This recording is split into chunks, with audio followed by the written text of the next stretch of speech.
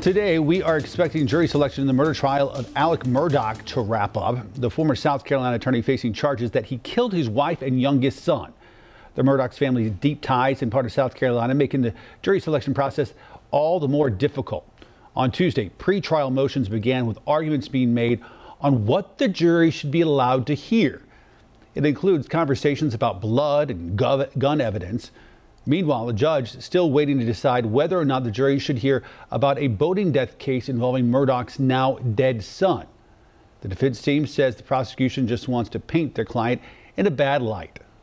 There's not one shred of evidence there was any problems between any of them. There's texts, pictures, people that were with him the previous weekend at a ball game, video from that day with Paul and he having a good time.